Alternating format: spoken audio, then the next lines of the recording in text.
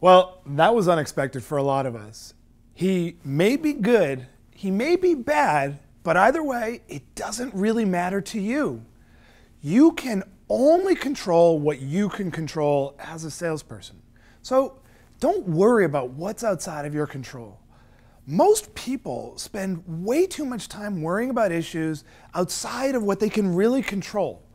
But what I found is that the top 1%ers in sales never worry about that crap. Instead, focus on these 7 things that you can control.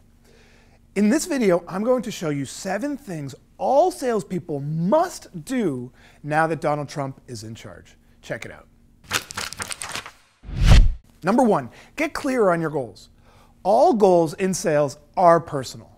I find that so many people think that their goals are either professional or personal, but you know what? With sales, because your personal goals are what ultimately drive your professional goals, they're really all the same. Get really, really clear on what you want to accomplish this year and let them drive you to crush it. Number 2, know exactly how many prospect outreaches you need each day. Do you know how many outreaches you need to make each day in order to hit your goals? Most salespeople don't. And by prospecting outreaches, I mean emails sent, calls made, even meetings set. Until you're incredibly clear on what you have to do in order to ultimately set that ideal number of meetings, you're really just throwing darts at a wall. Get clear on what you need to do each and every day in order to hit your sales goals. Number 3, script out the first 7 seconds of any interaction. The research tells us that it only takes 7 seconds for a complete stranger to decide whether they want to continue a conversation with you. So do you know exactly what you're doing in those first 7 seconds of any interaction, or are you just kind of winging it? By scripting out that first 7 seconds of any call or any face-to-face introduction, you are going to have a much higher success rate of ultimately continuing that conversation and in the long term, closing that sale. Number 4, break the pattern. It's time to stop being like every other salesperson out there, because when your prospect perceives you as like everyone else that they've met over the course of the last day, week, month, or even year, they're immediately going to put up that wall and they're going to keep you at an arm's length.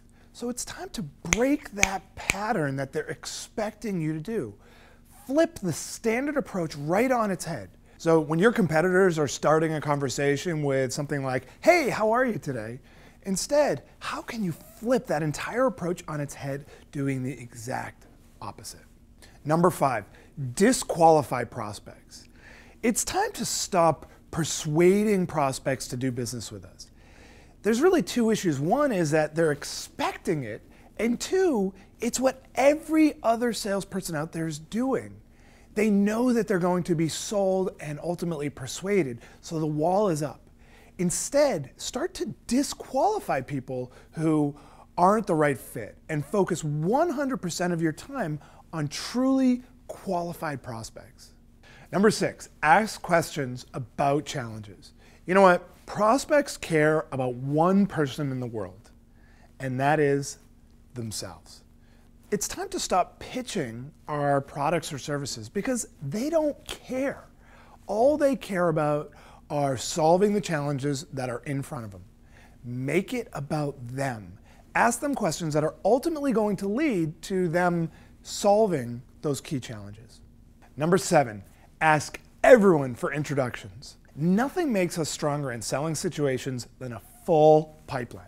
Just think about the last time your pipeline was full and loaded to the brim. The next time you were in front of a prospect who wasn't a fit, were you trying to weasel your way into that sale? No, because you had a full pipeline. You didn't need the business.